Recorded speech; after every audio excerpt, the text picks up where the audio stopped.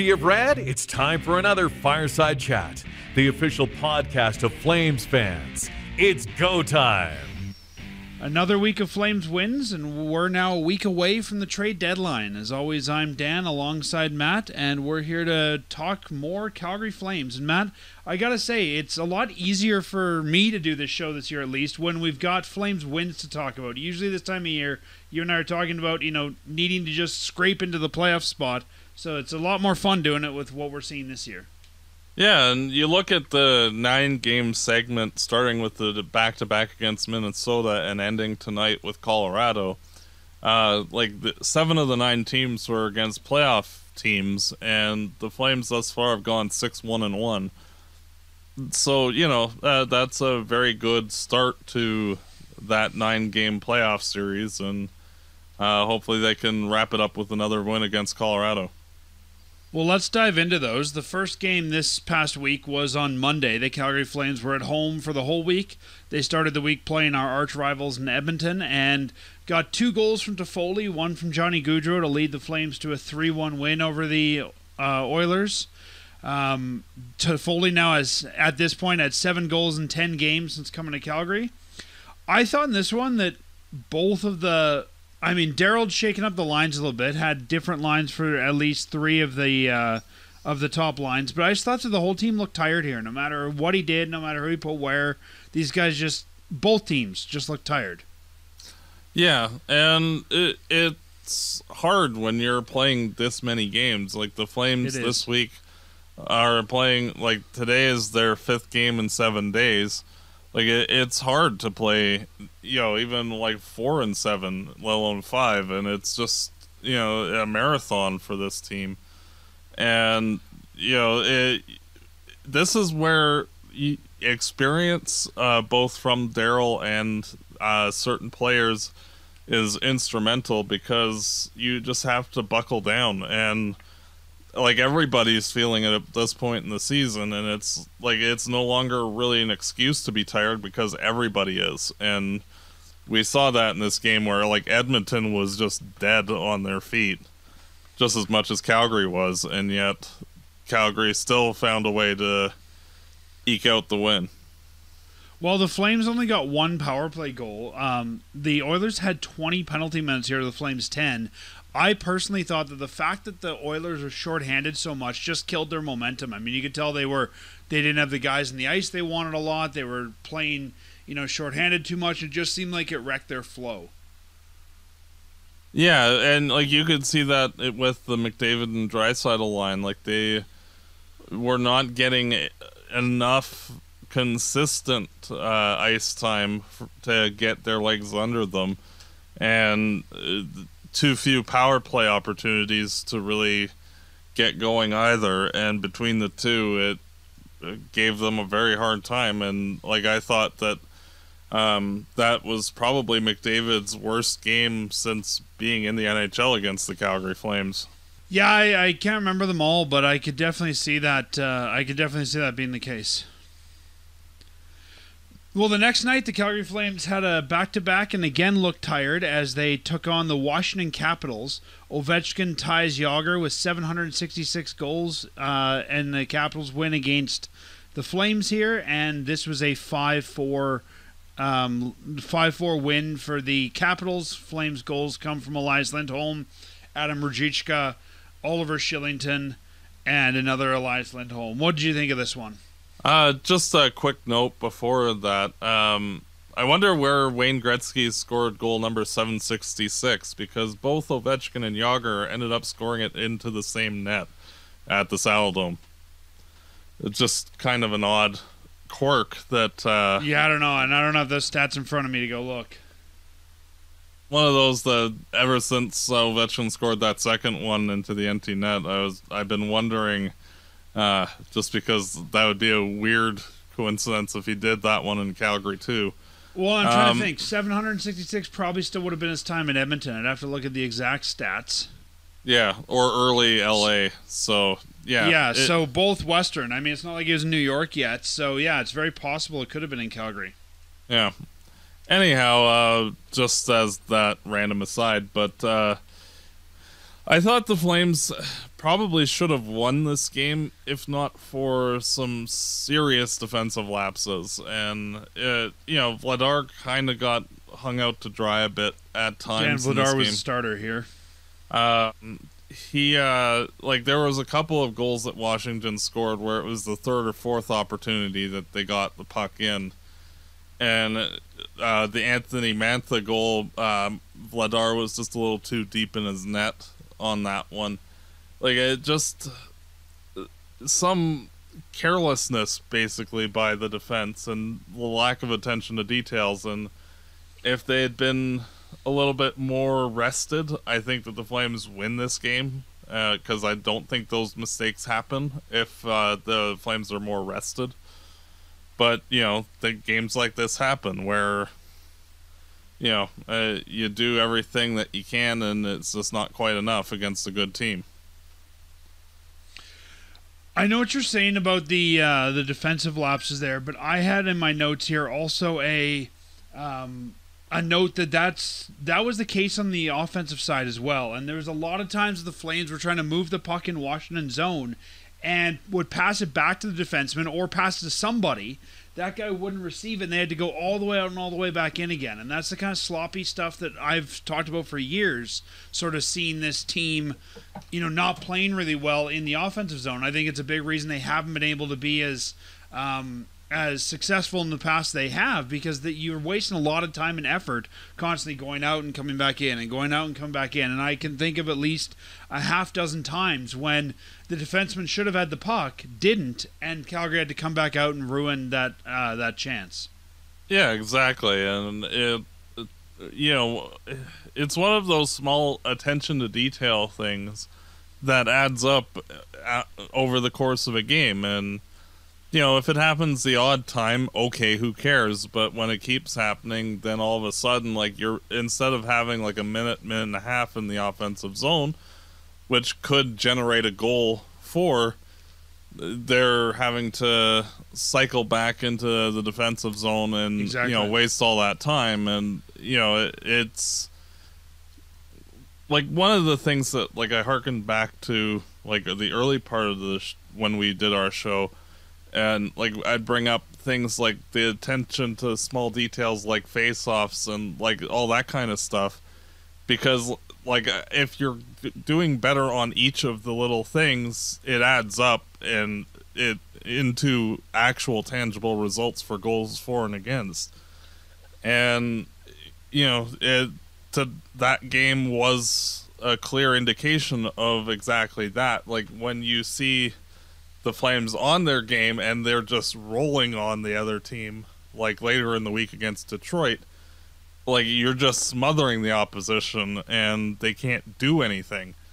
And if you're playing this inconsistent game, then it becomes a battle of luck, and the luck wasn't on our side in this one.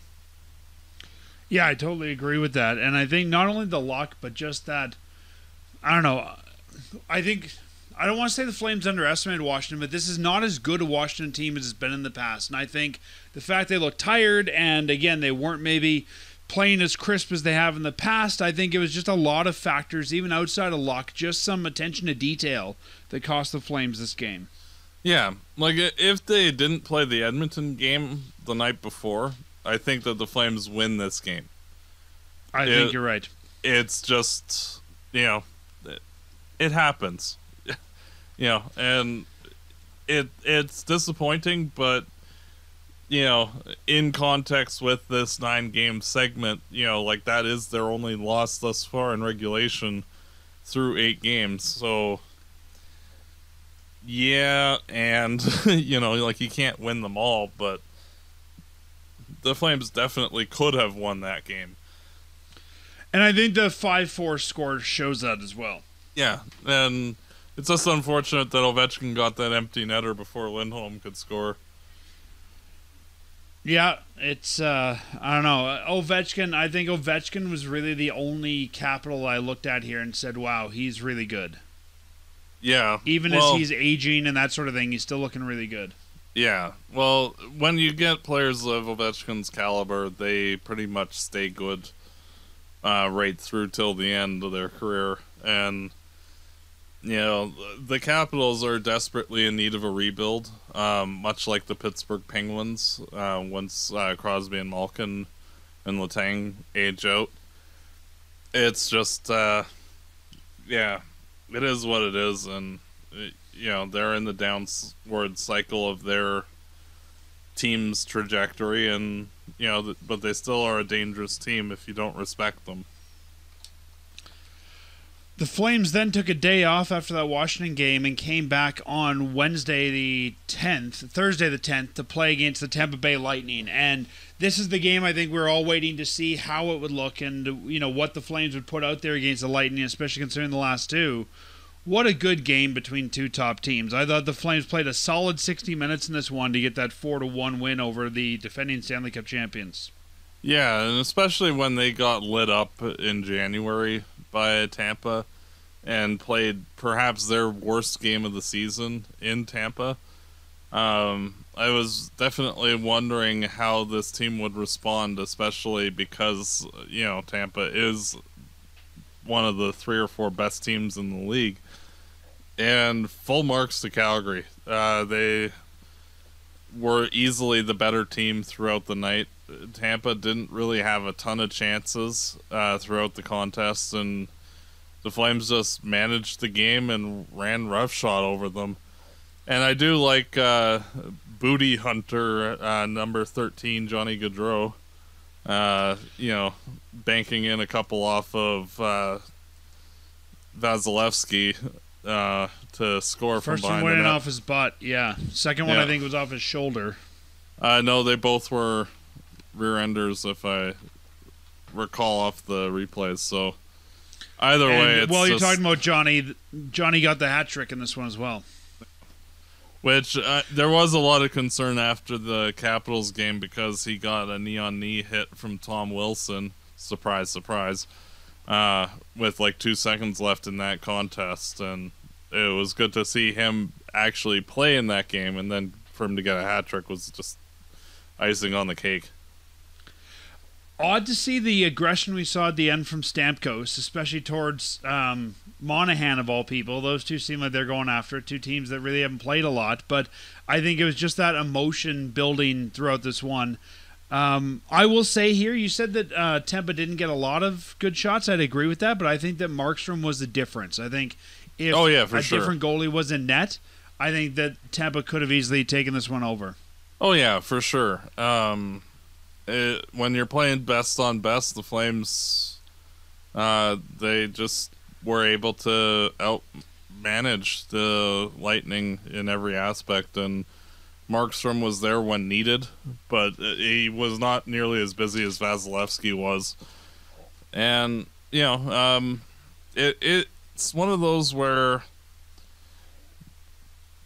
like, that game, like, in hindsight after watching it, I think Tampa did not play anywhere near the game that I think that they were hoping or expecting in that contest. And you could see some of the frustration boil over at the end with Stamkos punching out Monahan for really no real provocation. And it was good to see Monahan both in this game and the subsequent Detroit game getting a little angry and hitting people. So at least he's a little more engaged on that end. I guess my criticism of the Flames game here would be that I thought they didn't get a lot of really good second chances or rebounds in this one. I thought there was a lot of first chances, and then they'd either be picked up by Tampa or just kind of lost and possession turned over.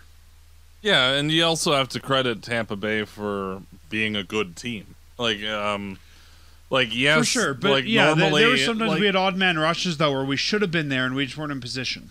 Yeah, and it's one of those that it's half a dozen of one, half a dozen of the other, and the Flames didn't quite execute as much as they should have, but Tampa's also an elite team, so even if they're having an off game, they're still dangerous and good defensively.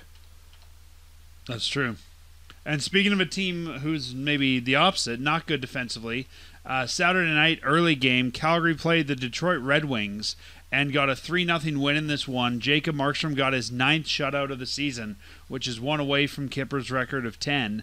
Big 3-0 win for the Flames. Lindholm, Toffoli, and Coleman score. Note in this one is that Oliver Shillington did not play, so Michael Stone drew back in the lineup for his 3rd game of the year and got a point in his 3rd game of the year, his first one this season. Yeah.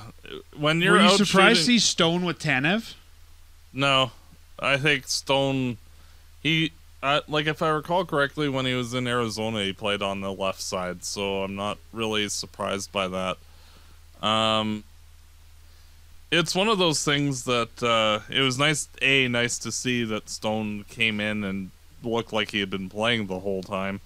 But that this team just, this was the definition of a trap game. You have a game against Tampa, who's an elite team. You have a game against Colorado, who's an elite team. And then in between, you have a mediocre Detroit team coming in. And, that's the definition of a trap game, where, you're looking ahead, sort of like the Montreal game last week, and Calgary instead focused on the details and just ran right over the Red Wings. In the first period, bad. The shots were 19-1. Yeah, and 31-4 after 2 periods, and they actually had a graphic, or 31-5. They had a graphic after the second intermission, and 4 of the 5 shots for Detroit were 45 feet or further out. So, not even really shots on net. Just, one of them was from 128 feet that they actually counted, which was literally a dump in from their own zone. Just because, hey, we have to make it a little less embarrassing for you. So it's as though Detroit didn't get the memo this game started at 5, because they really, I thought, put some pressure on in the 3rd, which was about 7 o'clock. I looked at my watch. I'm like, oh, hey, these guys are ready for the 7 o'clock start. Yeah. I know. If they had played that way throughout the game, they might have actually had a shot. But, the Flames went the entire year shutting out the Detroit Red Wings, winning each game 3-0. The Red Wings are another team. You were mentioning that Washington will probably go through a rebuild. That's where Detroit is now, and you can definitely see it. And I thought that really, the fact that it was 3-0 is a testament to Thomas Greiss. Oh yeah, this really, honestly, if it wasn't for Greiss standing on his head, this could have been a double digits game. If the goalie had struggled even a little bit, it could have gotten embarrassing really fast. And the amount of amazing saves that he had in the first period alone, the Flames could have been up 5 or 6-0 after 1. If not for him standing on his head. Oh, for sure. Yeah, I was saying to Ryan Pike up in the press box that this is probably an 8-0 game if the goaltender is playing sort of the same level as the rest of his team. Yeah, easily. And great on Greiss. A lesson to him: don't play that well in a nationally televised game in Canada, because you might get traded to the Oilers. Well, I actually said that to somebody last night at the game. One of the Detroit beat writers said, "Wow, it's like he's trying to play his way out of town." Yeah, it's dude, you don't want to go to Edmonton. Let us off to your 2 in, quick. That's right. Just leave me here, and I'll find a team in Canada that needs me. Yeah. So with that, the Flames have now played 58 games on the season, so almost at that 60 game mark, which I kind of look at as the end of the competitive part of the season for a lot of the playoff teams. After that, you're starting to get into that downward swing where you're in the playoffs. But Flames definitely are in now. They've played 58 games, 36 wins, 15 losses, 7 overtime losses for 79 points in the Pacific Division. That, by the way, for note, over an 82-game schedule is a 112-point pace. So that would be 3 better than the Flames' best ever performance. And Daryl's always kind of said you need 100 to make it in. Yeah. So the Flames now 79 points. LA's at 72. They're second in the Pacific. Edmonton at 68. Vegas at 68. And Vancouver at 65. The only team in the West that's doing better than us, of course, is Colorado at 87 points, who still lead the Western Conference. So we're sitting, I would say, comfortably at number 2. Yeah. And I think it is possible that the Flames will catch Colorado, just due to, frankly, Calgary has an easy schedule the rest of the way. Colorado's got some injuries now, too. Yeah. Like, for playoff teams, the rest of this month, the game tonight against Colorado, and then not again until the 29th against Colorado again, and then the 31st against LA, with 6 games against non-playoff teams in between. Vancouver could be a playoff team by the time we see them. True. Then next month there's only 2, 3, 4, 5, 6, 7 games against playoff teams in April, out of like 14 games. So, you know, it's a fairly light schedule, and even the playoff teams are like the lesser ones that are in the wild card hunt, not only one good team, which is the first game of the month against St. Louis. The rest are like the teams battling for the playoffs or out entirely. So yeah, definitely is a chance for the Flames to make up some ground there. Yep. Before we move on to talking about the trade deadline, just some interesting stats that I wanted to share with everyone here. Lindholm now has a career-high 30 goals in one season. He's the first Flame since Iginla to get 30 goals in 60 games or less. So, I mean, really, if we round up to 60, he's got a half point per game pace now, which is pretty good for him. Another one I thought was interesting, Matt, is Rasmus Andersson now has 35 points in 57 games. That's a 50-point pace, and I don't think enough people are talking about that bounce-back year he's having. A 50-point pace for a young defenseman like that, that's pretty good. Yeah, and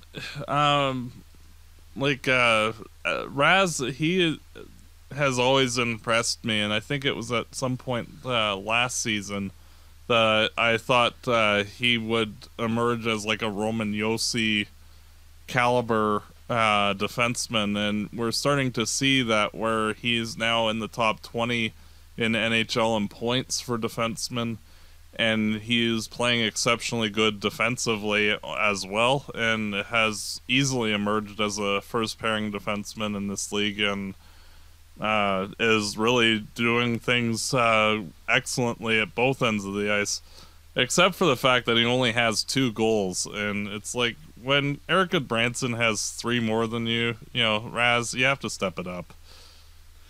But, you know, when I think about Raz, though, in his play this year, he's putting it towards the net and someone else is chipping it in. So it's not as though he's not contributing that way. I think Raz could have a lot more, but I think it's also a testament to the depth of this team that somebody's in front to direct some of those to the net. Oh, for sure. It's just, you know, anytime you can, you know, get on a player for, you know, who's kicking some serious butt, you know, you got to point out the one little flaw in his game.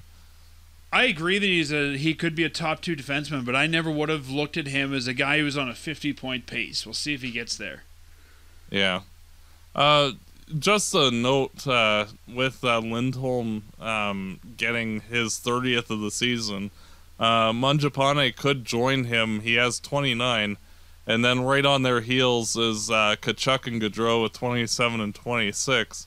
And then you have to go all the way to 13 with Blake Coleman, and then nobody else has more than 10 on this team. And Toffoli will get there probably in the next few games with how he's scoring, with 8 goals in 13 games. But this is where the Flames could use another scoring player at the trade deadline, possibly to help get some additional depth, you know, in terms of offensive talent on this team, just because, you know, when you only have 4 weapons at your disposal, it becomes a little easy to defend against. Yeah, and I think we all know they need some scoring. We'll talk about the deadline. Well, let's get there. Before we get there, I want to bring up one more record, and that's that Markstrom now has, and I guess it's not even Markstrom, it's a team shutout, as Daryl told the media yesterday after the game.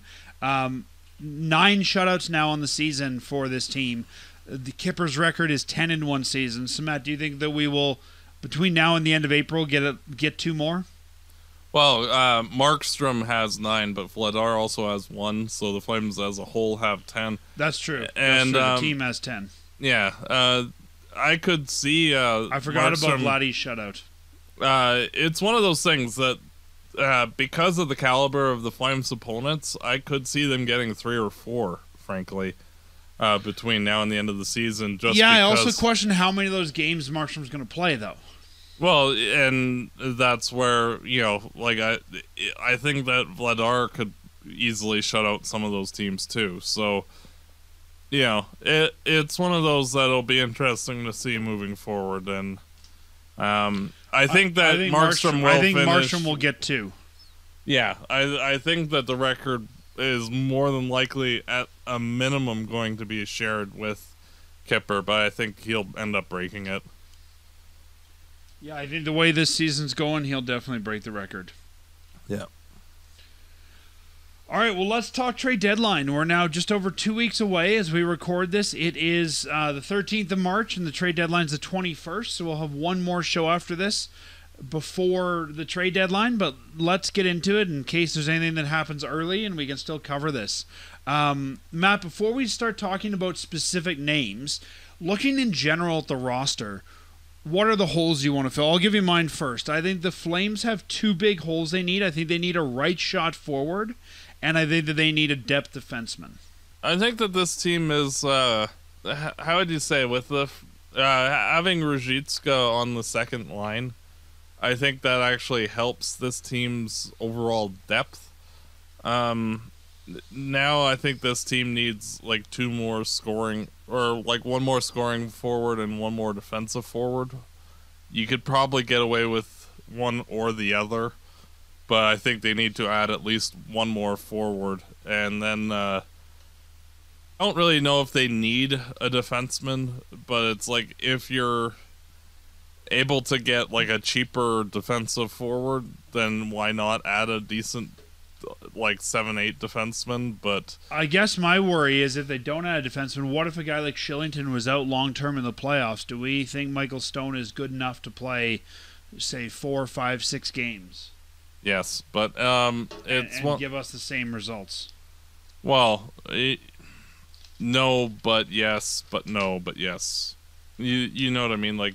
He can play adequately. I don't think that, anytime a top-tier player gets hurt, you're going to see... Well, I guess same results. I'm not saying produce the same way, but yeah, I guess come in and not be a liability and give us, give us better than, let's say, neutral results. Yeah. And I think that between Valimaki, Stone, and Mackey, I think the Flames have that mostly covered, but I wouldn't be opposed to 1 more guy if it's a cheap, Trevor Lewis, but a defensive version therein type guy. Well, let's jump in and take a look at some players that we think the Flames might bring in. We'll talk about the player, we'll talk a little bit about where they are and what they're making, and then we can talk about what we think the Flames might give up for them. Obviously, they won't make the deal unless the right return, but let's try to figure out what that right return is. And the first name that we'll talk about is a guy that I think a lot of people have mentioned. You and I have mentioned him on the show as well. Yeah, and I actually expect that this player will be a Flame next year if we don't acquire him at the deadline this year. From the Seattle Kraken, he was previously before that in Nashville, and that's Kelly Yarncroke, a center and winger, right shot, 30 years old, currently making $2 million, and he's cousin of Calgary Flame Elias Lindholm. Yeah, and he has the best English last name in the NHL. Iron Hook is what Yarncroc means. So, that's just awesome. He's currently got 26 points in the year, 12 goals, 14 assists. I could see Yarncroc coming here, but I can also see a bunch of other teams jumping in on him. We don't have a first. I think Yarncroc's going to take a second and something. What do you think the package would be for Yarncroc? honestly, I don't even think it's going to be quite that expensive. I think you're looking more like a third and a decent prospect. But see, I just think it might jump to a second because of the bidding. Yeah, like if it's a second, it's a second alone, not a second and. Yeah, I could go with that. Which, if that's the case, and like you can it instantly pen him to like a 4-year contract at like the $2 million, it would be like, sure, done, yay, okay. Because he's a very good two-way guy who kills penalty. He's basically like a Michael Backlund light. And, he's not as good offensively, but he plays the same generally overall, and he's just a very good two-way player. Yeah, and like you said, if you think you can get him long-term, then maybe it's a good thing. Bring him in now, get him some success, show him Daryl's system, and then look at this as being a guy that, will be here for a few years. Yeah, like this would be like one of the Flames', like in my opinion, main targets in free agency if he gets there. And I would be somewhat surprised if the Flames don't sign him. That's how like confident like he fits in Daryl's system and like with the makeup of this team. And if Järnkrok comes in at the deadline, where do you see him fitting into the lineup? Probably with Backlund and Coleman on the third line, because he's basically another one of them. See, I think if you're bringing Järnkrok in, you're probably using him as a center. And I think... well, the thing is that even though he's a right shot, he can play all three positions and has played all three positions effectively. And so that's part of like his versatility is that he literally can do everything. Yeah, he can. I think, you've got to give him a position. I think the position they try him at would be center. And I'm wondering if he could replace Adam Ruzicka in the lineup just because of waiver eligibility and that sort of thing. I could see him on a line with Toffoli and Mangiapane too as the center, and I think that would look really good. Yeah, I could see that, but I'd also give Ruzicka a bit of a longer look there because he's looked exceptionally good since getting put with those two. So, see how that goes for a bit, and then... like that's why like I was figuring like if you got him, like he would be tailor-made for the third line just because of the fact that you can evaluate Ruzicka while he plays on that line with Backlund and Coleman, and if Ruzicka falters, I just don't know. I want to put him with. I just don't know. I want to put Järnkrok with Backlund. Like I think that there's some defensive talent there that I'd want to separate those guys if I could. True. But, it would also make that third line, like, the shutdown line. And, like, especially in the playoffs, like, anytime that, like, the other team's first line's out there, you've got those guys smothering them. And, like, all three are really good players, so, and Järnkrok is also very quick on his feet, so, like, he'd be one of the fastest Flames on top of it, so... that's where I'm thinking, like, if you're wanting to make, like, an uber third line as, like, a shutdown and, smother third line for playoff opponents, that would be an excellent fit. Yeah, but there's options there. Yeah, exactly. And options is always, like, the name of the game, especially where the Flames are at, because of the fact that you need that flexibility because the Flames do have so many players that can shift positions or shift in and out of the lineup depending on what makes sense.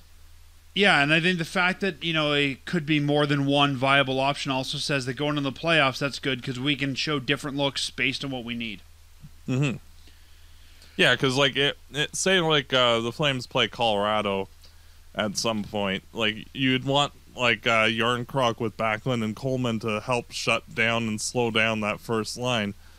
But if you're, say, playing a team like Minnesota, you might want that kind of defensive game spread out a little bit because there's not as much emphasis on the first line being so much significantly better than everybody else. The only downside to Yarncroke, I think, is that we can't afford him right now, even if we were to make some logical moves. You'd have to find somebody to retain some salary. I think you were mentioning the second-round pick earlier, and I think if you could give a second-round pick to Seattle for him, I think you could probably convince Seattle, while the price, I think, of a third and a prospect makes sense, I think if you were willing to give up a second, you could probably get them to swallow some money as well.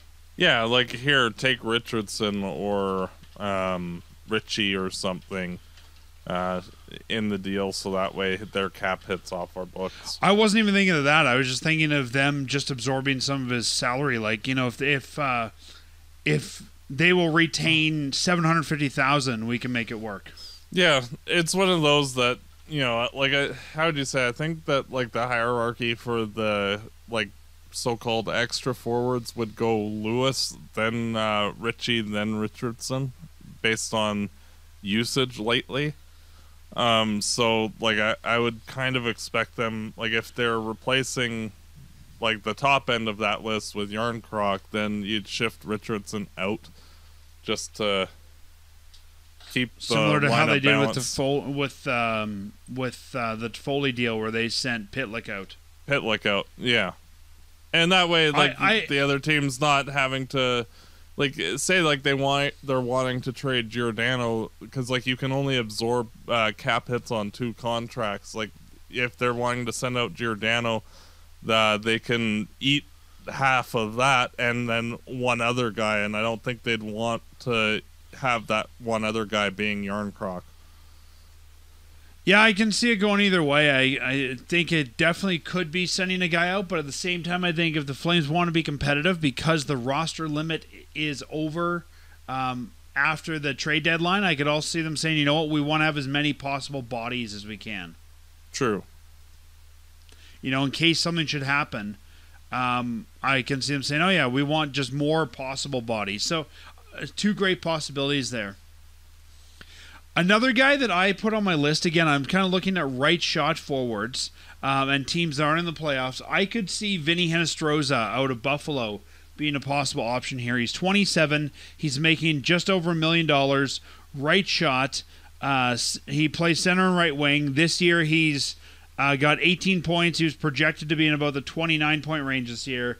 Again, I think for a cheap depth forward, you're not going to get as much production out of him as you might for Yarncroc, and he's probably not a guy you're bringing back necessarily this year, but I think if you're just looking for a depth third-line forward that's cheap, Hinostroza would be worth looking at. Yeah, it's basically like the great value version of Yarncroc. Does almost everything just as good, but not quite. So, you know, if they can't get Yarncroc, Hinostroza fits the bill in a very similar manner. He'd be more of a third, fourth line guy, but rather than the flexibility upwards. But then again, you're probably only going to be paying a fourth. So well, that's it. Yeah, the price is a lot cheaper, and it might even be possible to get Hinostroza plus someone else if you're. I mean, it depends how much you want to deplete your draft assets. True. And I could definitely see. Like, if they go for a bigger name, I could definitely see them getting Hinostroza too, just for that, like, fourth line spot. I think Hinostroza is going to be the guy that's not going to be on a lot of people's radar in terms of, you know, high-priced acquisitions. So I think he might still be, even with the bidding on some players, I think he might be a guy you could get just before the deadline. There's always 1 or 2 times when a trade sneaks in right before the deadline. I think he could be one of those guys. Yeah, I agree. Another player here that I had on my list, again, looking at sort of cheaper. I'm not convinced the Flames need to go out and make a hockey deal or get a 2-3 guy. I think really I'm looking at a depth guy, a third, fourth line guy, and another one. And we could debate if we think that Anaheim is in the playoff hunt or not. But I think you could also look at Sam Carrick out of Anaheim. He's a 30-year-old right shot, center right winger. He's making $750,000, so easy to put in under the salary restrictions the Flames will have. He's got 16 points in the year. I think this is a guy that would be definitely a third at the upper end. Yeah, and you're probably looking at like a 4th or a 5th round pick to get him. another of that replaceable depth guy who's decent but unspectacular. Yeah, and I don't think we need spectacular, but a guy that I think could help. Hinostroza, Carrick. I think both guys that could help you in the playoffs by having serviceable NHL players. Basically, it'd be like going out and getting Trevor Lewis if Trevor Lewis wasn't already on the team. Yeah. Which fine, neither one has a cup, and I think a big part of the Lewis appeal was the Stanley Cup. Yeah, and it's sure, fine. Those guys are decent, serviceable, 13, 14 guys. To me, those are the forward equivalent of the Derek Forbort deadline deal from a couple years ago. Exactly. Serviceable, does their job, yay. And at $750,000, the Flames have no problem getting Carrick in under the cap. Yeah, and so especially with the fourth line, if Dubé is not playing good enough offensively or defensively, you might see him swapped out for the playoffs anyway, and you could see guys like Carrick or Hinostroza playing on that fourth line with Lucic and making more sense in terms of the style of play. I was going to say, I think both those guys would be a better fit on that fourth line. Yeah. So just in case anyone's wondering about how the deadline day cap stuff works, Ryan Pike broke this down on Flames Nation. The trade deadline's at 1 p.m. Mountain, and teams need to have a cap-compliant 23-man roster as of 1 p.m. As of 1:01 p.m., the cap still applies, but the roster limit does not. So you can have as many players on your active roster as you want, and that's when the teams can have 4 non-emergency callers from the AHL. That's when that rule kicks in. The easiest player to float down to the AHL in the event the Flames need to clear some cap room would be Ruzicka, just because he doesn't have to clear waivers. So I could see him going down and coming back up, and we've seen that a few times in the past where the guy kind of tags up and comes transactions, back. And then I could also see if the Flames send Ruzicka down, they have 1.7 in deadline day cap space. I could also see Michael Stone and Brett Ritchie get waived that weekend just to give some cap flexibility. And again, if you need to, you might float one of them down there and then bring them back up a few days later. I don't think anybody's going to claim Stone or Ritchie. No. I'd be somewhat surprised. Maybe not 100% surprised, but a little. Two other players I had, and then one you had. These guys are no longer right shot forwards, but guys I think could meet what the Flames need if they don't necessarily want to go with the right shot. One of them an NHL veteran, and we've seen the we've seen the Flames really going with the veterans this year. A guy with lots of playoff experience, and that's Zach Parise. He's 37. He's making the league minimum right now, playing on the Islanders, and I could see the Flames bringing him in, just another veteran body. Yeah. That would be an underwhelming get, but, not bad. Parise, to me, would be the guy that if you can't get anything else done, I think you could get him minutes before the deadline, but I think that would be your sort of last resort move. Yeah. And I think that he gets traded for a 4th round pick or something like that. Not a very I think there'll be a lot of suitors for him. Yeah, I agree. I just don't think that the return's going to be particularly overwhelming for the Islanders. No, and I don't think you'd expect it to be for a 37-year-old. No. Another guy that I could see the Flames bringing in, he's a left shot, and I would prefer him even over, I guess I'd bring in Hinostroza over this guy because Hinostroza's a right shot, but that's Nick Paul, who is currently playing in Ottawa. 26-year-old, can play left wing and center. He's making $1.3 million. This year he's got 18 points, 11 goals, 7 assists. I could see Paul being a guy you might look at on free agency just to fill a bottom 6 spot. He's wearing an A in Ottawa. And I think if you couldn't get Hinostroza, this is another guy who I think could fill that same third, maybe second line in a pinch. I think he could work well with some of the guys we have there. And again, a reasonable contract to bring in. Yeah, not arguing on any of your points at all. I think, I could even see Paul playing with Coleman and Backlund. Yeah, another versatile player. Good play on any of the position, any of the second, third, or fourth line. And he's a big body too, so that also helps. And a solid middle six option. Not anything to get overwhelmed by. But if we got him, it'd be like, yeah, that's a decent acquisition. And that would I be think about you'd have it. to pay a little bit more for Nick Paul just because he's younger, but I could see a third and even another conditional pick being the price. Yeah, like a third and a sixth or something. Yeah, of- I could of see it that being like, we'll ilk. give you the third, and if Paul, plays so many playoff games, you get a fifth, otherwise you get a sixth. I'm thinking something like that. Or if Paul re-signs, it Yeah. goes up. I don't know I would give away a roster piece to get Nick Paul. No. And again, like, unless you were adding somebody for cap dump purposes like Richardson, there's no real point. No, and you could fit him in. I mean, we said that if they send Ruzicka down, they've got 1.7. He's 1.3, so I think you could find a way to work him in there. And then you added to the list a guy that you've had on our list for a couple years around this time, and that is Gustav Nyquist. We've talked about him a few times for the Flames. I think going all the way back to when he was in Detroit. You've liked when he him. got traded to the Sharks, yeah. 32-year-old. He's a left shot, plays center wing. The downside here is you got to find a way to get $5.5 million under cap. Yeah, and that's the little bit of an adventure, but it's also doable. Like if the Blue Jackets were willing to eat some of his contract and we were to send a body back, it would be doable. What body would you send back? Like, the only one I can think of would be Dubé, and that becomes then more of a hockey trade.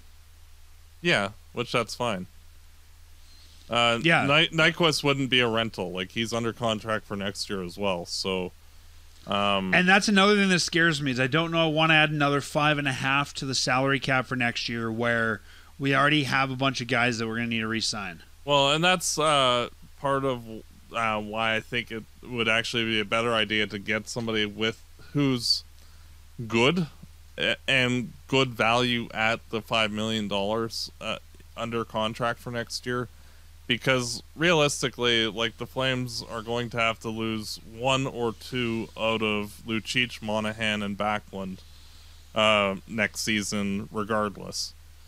And if you can manage to have a guy like Nyquist just like getting to Foley, you're basically locking in another good player.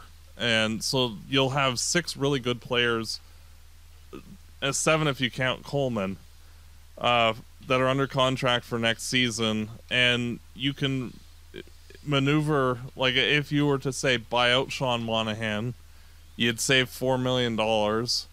Lucic, after July 1st, he gets paid his, like, signing bonus and then is like a $700,000 player getting a $5 million cap hit. That's a huge boon to a whole bunch of teams.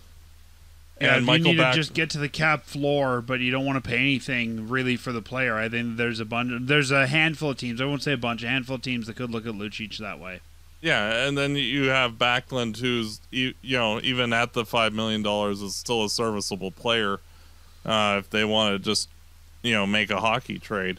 So it's one of those things that, like, if the Flames were to get Nyquist, even though he is under contract, like, it wouldn't impact Tkachuk, Mangiapane, or Gaudreau to any significant extent, because if you're shedding, say, Zadorov's contract and, like, all of that, like, there's more than enough dollars where you could pencil in guys like Peltier and Phillips and Ruzicka into the lineup next year on the third and fourth lines to cheapen things out a bit and, like, have a really good top end of the team, as well as having the good youth coming up as well.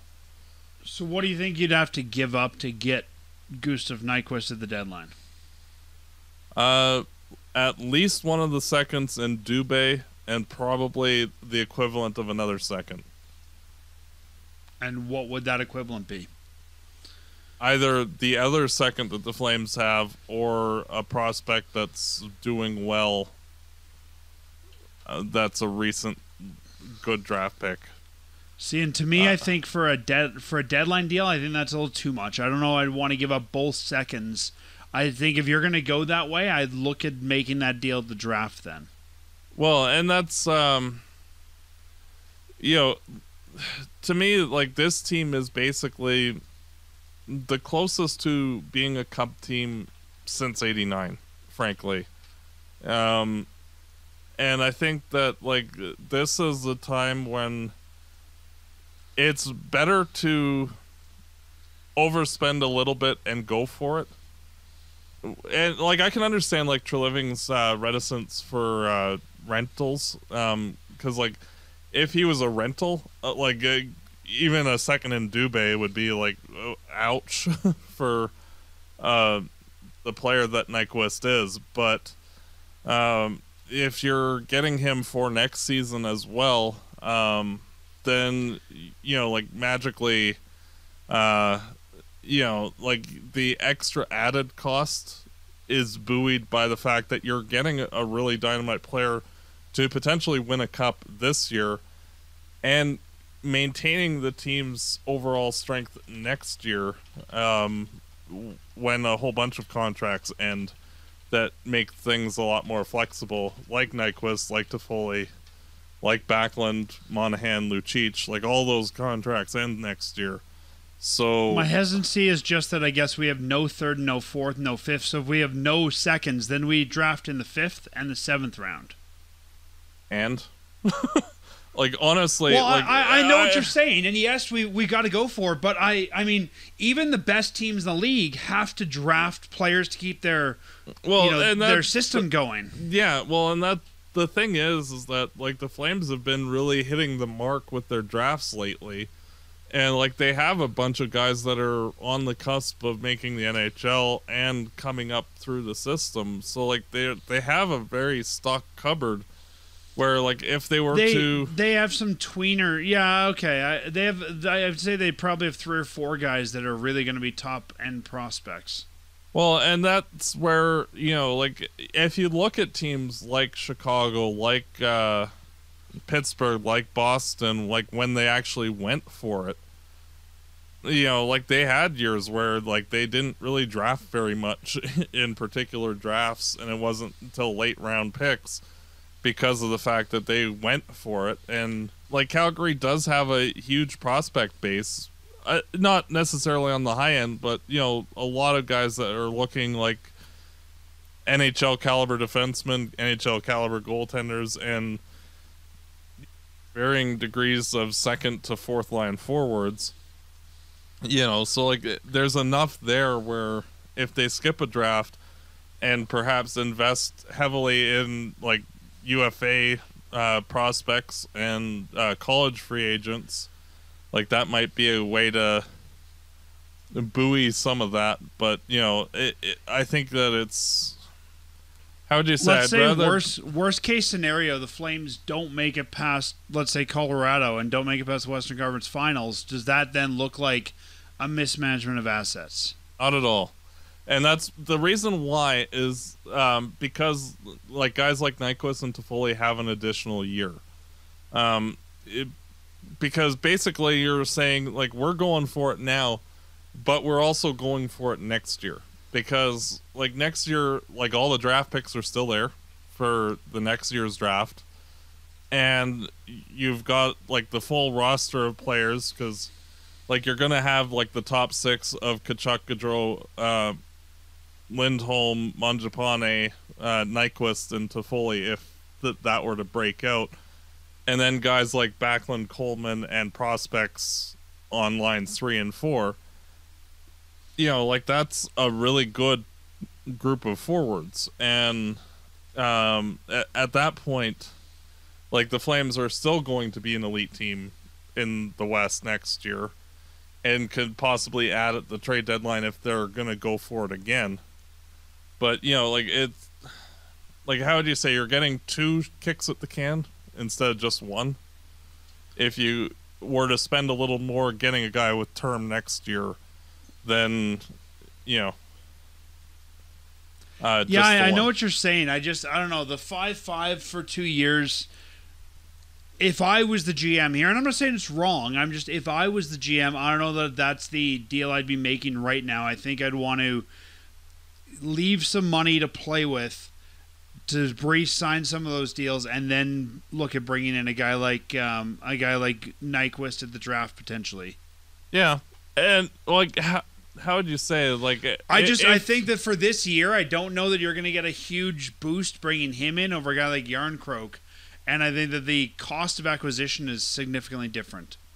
Yeah, the thing is that, like, if you're loading up like for at the draft, like, it doesn't make any more sense than to go for like a guy who's a UFA next year. You'd have to like look for guys with extra term, because like I don't like, Treliving really does not like rentals, and I don't blame him, because you're literally flushing assets down the toilet. I just think you can make a hockey deal for him with 1 year left at the draft. Like, maybe move Dubé and something. And by then you'll have, I think, a better idea of who's signing and who's not and what they're going to cost. Well, and that's the problem is, like, you're basically, like, if you're waiting to the draft for, like, Nyquist or any, of that type of guy, you're only getting one part of, and like the premium that you'd be paying is so that way you're getting 2 kicks at the can instead of just one. And is it worth like the extra second or third to get Nyquist for this playoff run and have him next year, versus getting a Nyquist equivalent at the draft of, whomever, because, there's lots of different options open up at the draft. And like, I totally get what you're saying. I'm not comfortable giving both the seconds and not drafting till round 5. Yeah. Difference of opinion, right? One's not right or wrong. Sure. Just if I was the GM, I wouldn't be comfortable making that deal right now. Yeah. And for me, how would you say, part of it is, what Treliving said after he got to Foley, in that the players did their homework, and so he had to go do his. For sure. And, like, we got to Foley, and that's amazing, and he's played absolutely fantastic for the team since getting here. But, like, the calculus has also changed. Like, since then, the Flames have basically been unbeatable. And it's like, okay, well, the Flames are now not looking like a good playoff team, but a potential cup favorite.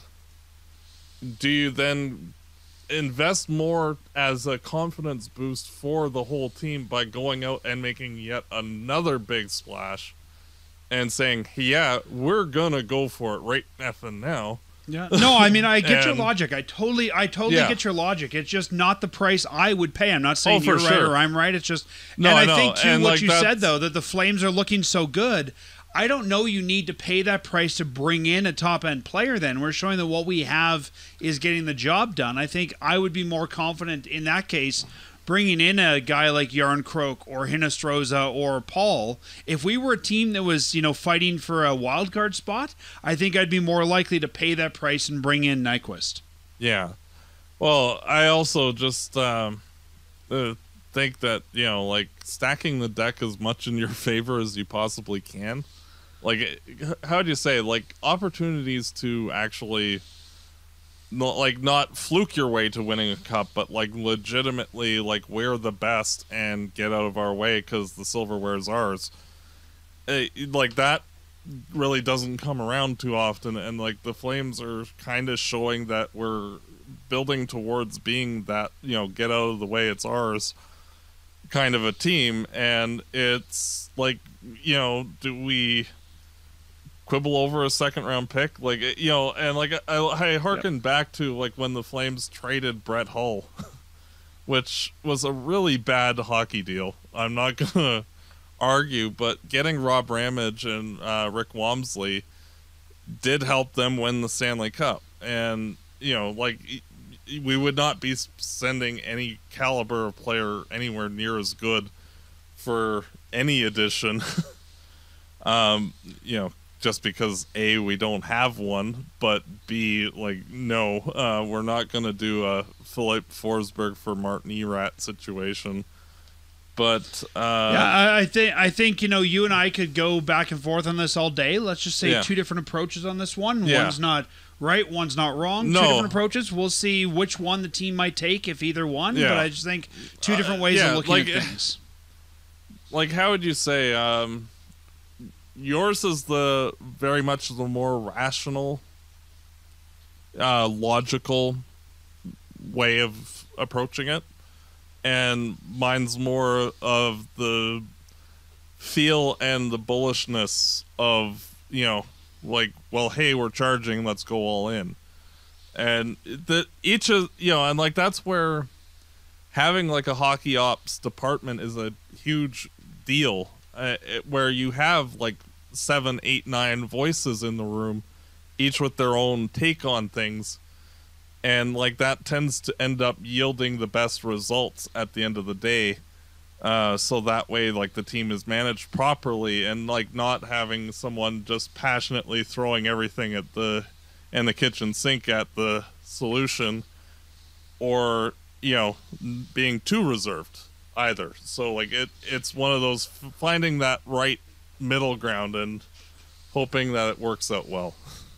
We've talked about the forwards, guys that maybe will come in, maybe won't, and I think as well the Flames need to go out and get themselves a depth defenseman. I'm not sure that you go into the playoffs looking for a combination of Stone, Mackey, Valimaki to sort of play that number 7 spot. Again, some might disagree, but I'll throw 3 names there that I think the Flames could go for. And I think you could get any one of these guys probably for next year's 4th rounder. I don't think the price is going to be all that high. The first guy I'd look at comes from the Philadelphia Flyers, and that's Kevin Connauton, 32-year-old, making $825. He's 6'2". He's another big guy. He's played this year for both Florida and Philly. He's been on their roster. Has no points, but I think as a 7th defenseman, he could fit in well. Yeah, he would be more of a 6th or 7th round pick kind of guy, but a serviceable defensive-ish defenseman, basically like getting Stone with a slightly less version of Stone, but he's the least of the I guess desirable on my list. Yeah, like would anybody be complaining if we got him? No. Would anybody be excited if we got him? No. It'd be just like, oh, good, we have another body, yay. But I don't think we need an exciting defenseman. No. I think if we get excited by a defenseman we bring in, we'd be breaking up the defensive core. Yeah, exactly. I think this needs to be our Derek Forbort. This needs to be our Gustafsson. This needs to be just kind of our extra defenseman who we know is serviceable. Yeah, exactly. The next guy on my list is, I think, would cost a little bit more, and he's a little bit younger as well. This is Nick Seeler out of Philadelphia, number 24 for them. Again, 6'2" defenseman. This year for Philly, he has 3 points in 37 games, and I think a more complete player than Connauton. A little bit younger, and I think would be my choice over Connauton of those two. Yeah, another... Yeah, that's a guy who's playing as a 7th, 8th guy. A decent filler guy. A guy, I guess for both those guys, it's better than Mackey is kind of the way I'm looking at it. Yeah, the more experienced version of, like talent-wise, I think Mackey has it on both of them. But in terms of experience, those two have more. And also, you've heard me say this before, I want to keep the AHL guys in the AHL if they're going to go on a playoff run and not be moving them up and down. So I think this is a guy that affords you that option to keep Valimaki and Mackey playing in the playoffs in Stockton. Mm-hmm. And the last guy on the list is Dean Kukin. out of Columbus, number 46. Maybe he could come over on a big deal with Gustafsson if they end up doing that as well. Another left shot defenseman, 6'2". He has 7 points this year. A little bit more expensive at 1.6. So I think, if you bring him in, you're probably not bringing in a expensive forward. I think it's one or the other, but I think he would be the high end of these three. Yeah, and another serviceable, that guy kind of thing, and not a bad player, but a good filler. And at this point, with how all of the Flames defenders both are playing at Stockton and in Calgary, frankly, the Flames don't really need anybody more than a filler guy. Well, that's it. I think all three of those guys would be cheap to acquire, like you said, maybe even a 6th or 7th, and get the job done. A guy you probably don't expect to see play in a Flames jersey if everything goes right. Yeah. Exactly. If he's playing more than 5 games. You hate to say that, but you're bringing in a guy to be insurance. Yeah. If he's playing more than 5 games, it's oh no. Yeah, and I didn't really start thinking about that until we saw Shillington go down this week. Maybe we should have a little bit of an NHL insurance piece. Yeah.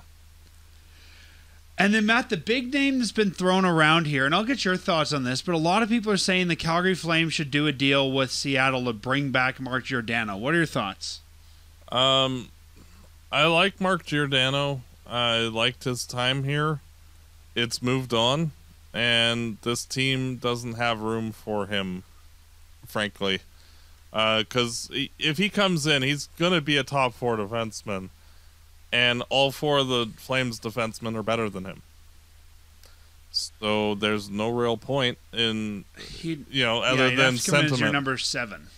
And he's better than that, and we just simply don't need him. And, which is shocking, frankly, for how good all 4 of the defensemen in the top 4 have played, and a credit to how good Zadorov and Goodbranson have played, that there's absolutely no reason to interfere with anybody in the top 6. Yes, Giordano's great, and I'm hoping that he gets traded to an Eastern Conference team and goes for it.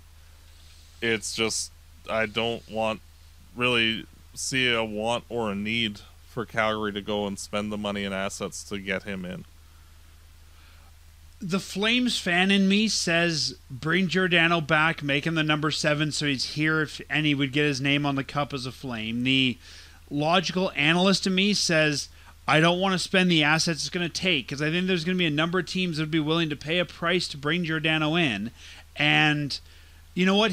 We've moved on from him. He was our captain. I think it's going to be weird to bring him back and say, hey, you're coming into a locker room where you're not the leader. And I think that could cause more locker room disruption than most people think about when they say bring Giordano back.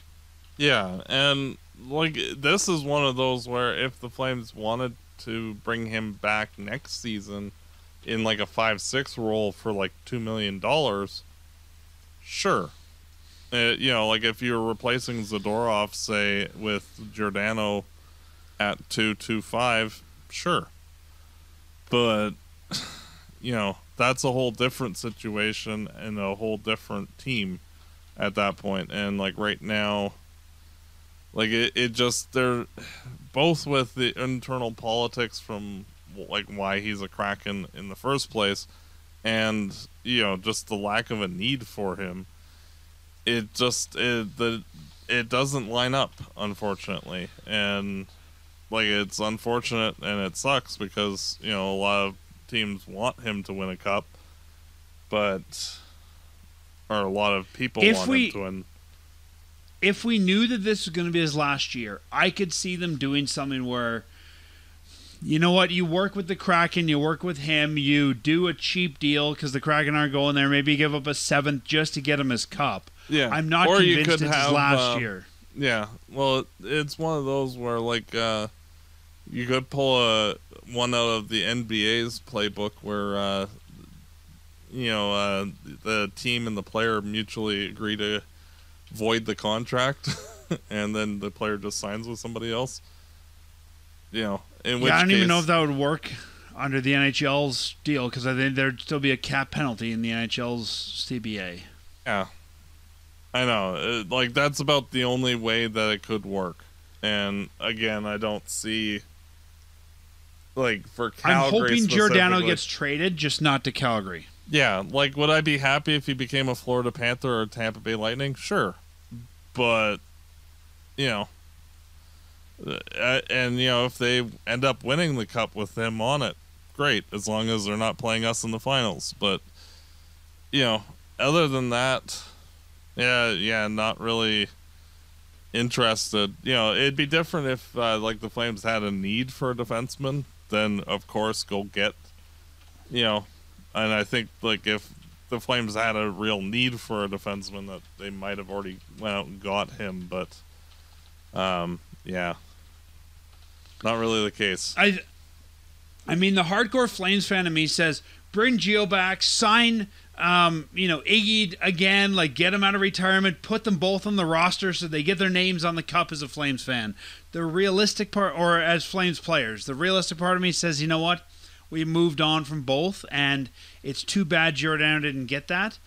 I hope he goes, like you said, to an Eastern Conference team that he has a chance with, but I think he's gonna be a significant asset moving to the deadline, and I don't think that there's benefit to the Flames paying what it would take to bring him back in to acquire him. I think you just cause so much unbalance. Yeah, and, like, frankly, like, I could see him getting a late first. You know? Oh, yeah, for sure. Well, and like we're talking about, if you're going to use those seconds, I would be much happier with your idea of bringing in Nyquist than spending our seconds on Giordano. Exactly. Like, just from asset management, because, hey, at least you have somebody for next year, too. And you know. I mean, I would even be okay to spend a second on Yarncroke when you may not have him next year than I would on Giordano. Yeah, I agree. Well, especially because the forward group is the greater area of need. And for sure. You know, it just is. I think everyone who said Giordano should come back is really looking at it from a nostalgic view, not a logical asset management view. Yeah. I've run it in my head. I just can't see a way that if Giordano had lost his step, and if he was the seventh defenseman in Seattle, sure, let's go and bring him in. Let's make him our additional guy just to, put his name back on our roster. But that's not the case, and I can't see any logical way where unless the organization and the Flames and the player all agreed to some magical, nostalgic trade, I just can't see any logical way that we would pay the assets to get Gio and we get a return on it. Yeah, and then, like, how much would that disrupt the mojo that the team has right now as well? And it... Can you imagine him going back in the dressing room saying, hey, welcome back, Captain. By the way, you're not the captain anymore, and we're not even going to give you an A. Like, this isn't your room. It's just the whole thing behind the scenes would be weird, too. Yeah. You're welcome back. You were the captain here. You were the captain in Seattle, but now you're not on our leadership team. Just sit over there, and we'll call you if we need you, which is really what that defenseman we're acquiring's job is sit there and be ready, and we'll call you if we need you. Yeah. It just doesn't work. So it's an interesting thought experiment, but I can't see a way that you make that work and get the return out of it. I think you're blowing a whole bunch of assets in that case for nostalgic value. And as you said earlier, I think this team is close. I think this is the best shot this team's had since '89 to win the Cup. Any team that is in that position doesn't go out and make those kind of moves. No. Not at all. And it's very much a business and, like, okay, well, what do we actually need to win that Stanley Cup? And not, this would be a nice storyline to go along with. It just doesn't. And even, people who say the storyline part, like you said, refer to the Ray Bourque deal. And I'll give everyone the Ray Bourque deal here, just so you can see that wasn't a sweetheart deal. That was some Colorado needed. It was Ray Bourque and Dave Andreychuk to Colorado in exchange for Martin Gerber, Samuel Paulson, Brian Ralston, and a 2000 2000 or 2001 first-round pick, which became Martin Samuelsson. Like, that was a hockey deal. It just so happened that it was Bork's last year.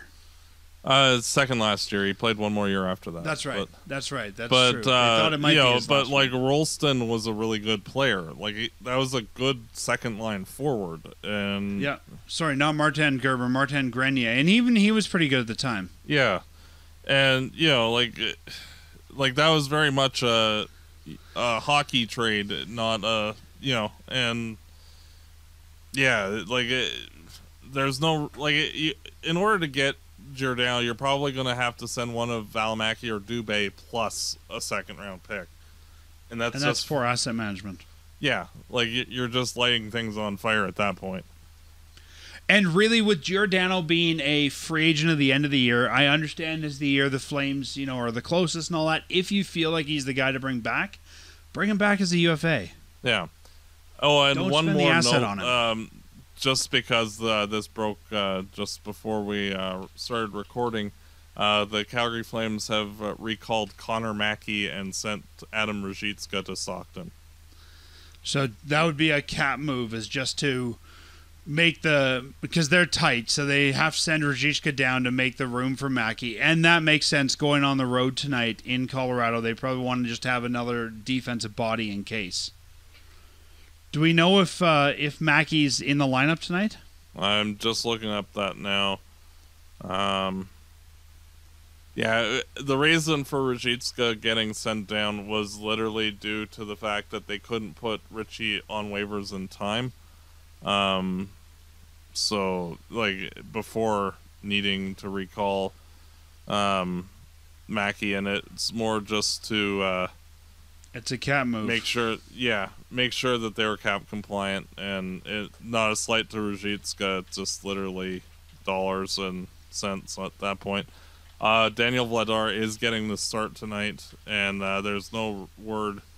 I think it's just that they wanted Mackey, so that way they had 7 defensemen on the team, just in case something happens between now and puck drop. Yeah, and I totally agree. And I bet you'll see, the Flames don't play again until Wednesday. I bet you'll see that trade reversed. It's pretty much, I don't think you can even make on-paper transactions anymore. I think you actually have to tag up. So I can see being Ruzicka, go to Stockton, wait in the airport, we'll fly you back tomorrow morning. Yeah, pretty much. And after this game, I bet you'll see the exact same thing, is pretty much those guys just swap back by Wednesday. Yeah. Well, Matt, I think what you just mentioned brings us to a great spot. Why don't we look at our weekly predictions then? Unless there's anything else trade deadline-wise you want to look at. No, it's just I liked our discussion because of the differing approaches that we are looking at for this team, and it'll be interesting to see just how this team responds, because both of them make sense and in context, and I think it'll just shake down to what the deals are between now and the deadline, and acquisition costs if the Flames actually do go out and get anybody else. I think it's fair to say the Flames will do something. They will acquire somebody. It's just a question of who. Yeah, who and for what. I think I would be shocked if we're talking our show after the trade deadline and the Flames stood pat with their forward group. I agree. Well, and you can even see that with how they set up the lines post the Edmonton game, where they put Ruzicka on that second line, which is kind of a placeholder, even though he's looked good in that spot. And you have Lewis on the line with Coleman and Backlund, which again looks like a placeholder. And it'll be interesting to see exactly which is the greater area of need, and I think that's part of the reason why they actually put those two players in, to see can Ruzicka be a quality second line player enough where you go and just go get Yarncroc or variation therein, or do you need to go get that skill guy? Yeah, makes sense. Yep. Well, Matt, last week we had slightly different opinions on how the week was going to go. I thought the Flames beat Edmonton, Detroit, and lose Tampa Bay, Washington. You thought they'd lose Edmonton and Tampa Bay, win Washington and Detroit. And, of course, we know the team did better than we expected, winning Edmonton, Tampa Bay, and Detroit, and losing only to Washington. So this week we have 4 games to predict as well. Weird for us to say, but half the games on the road this week, which isn't something the Flames have had in a while. We have Colorado today on Sunday, a 6 p.m. start time on the road. Then the Flames have 2 days off, and they have the New Jersey Devils on Wednesday at home. Then they get a day off, and they have the mighty Buffalo Sabres, I'm being facetious there, on Friday night at the Dome, a 7 p.m. start time, and then a quick road trip up to Vancouver for an 8 p.m. start time on Saturday. So 4 games. What are you thinking this week, Matt? Yeah, with you mentioning the road trips, it's like, what are these newfangled flying things? For how much we've been at home lately. I think that the Flames are going to go 4-0. Wow. I think that they're going to give Colorado I think they're going to be up for Colorado again. And the 3 teams that they're playing the rest of the week are just bad. So, they should by all rights beat each one of them. And I think they're going to either go 3-1 or 4-0, depending on what they do tonight. I'm going to go with the 3-1. I think that the Calgary Flames on a back-to-back are not going to beat the Colorado Avalanche in Colorado this time. I think Flames are looking a little more tired this week. I just don't think it's going to be their night, but I think they will beat New Jersey, Buffalo, and Vancouver. Yeah. Where do you see Dan Vladar playing besides Colorado, if at all? Buffalo, pretty much. I don't see getting the home win. Yeah, I don't really see any need for the New Jersey game because there's 2 days off between, and Vladar is playing tonight. So, yeah. Yeah, and then after that Vancouver game Saturday, you get 2 more days off. So I think, it makes the most sense to play Vladar against Buffalo, put Markstrom in Vancouver, and then give Markstrom a 2-day rest before San Jose comes. Yeah, and even then, after that, there's a back-to-back with Arizona and Edmonton. I would expect to see Vladar against Arizona and Markstrom against Edmonton just because. I think we're now at the point where we have to start managing Markstrom's minutes. Yeah. And that's where, Vladar playing tonight makes sense, and, Vladar playing the first half of each of the next 2 back-to-backs makes sense. And there's plenty of days in between each of the other games where, Markstrom's going to get his rest in, so it's not anywhere near as important for him to be rested. And I think as a backup who's not a placeholder for once, I mean, this is a backup who I think we can have here for a number of years. You also want Vladar to get enough starts to actually develop. Yeah. And it's not just about where does Markstrom need a rest like it has been in the past. It's what does Vladdy need to play in order to get better. Yeah, and to be frank, Vladar has actually played rather well this season. He has a 8-4 record with 1 overtime loss on top. Not the best goals against and save percentage, but that's due to getting lit up a couple of times, impacting the low amount of games he's actually played more than anything. Yeah, and his save percentage isn't bad for a backup. It's not what you'd expect for a top-end starter, but for a backup, I think he's got okay numbers. Yeah. All right, well, Matt, it's almost puck drop for the Colorado game, so I will bid you adieu for this week, and we will talk to you next week on the eve before trade deadline. Yeah, and it's going to be an interesting week to come for the Calgary Flames, whether they win out or struggle a bit. There's going to be some interesting things off the ice and hopefully a lot of positive things on the ice. And we'll see just how everything shakes out. Take us out of here, Matt. And as always, go Flames go. Fireside Chat is hosted by Dan Stevenson, co-hosted by Matt DeBorg. This episode produced and edited by Peter Marino. Fireside Chat is licensed under Creative Commons license. For full license details, visit firesidechat.ca.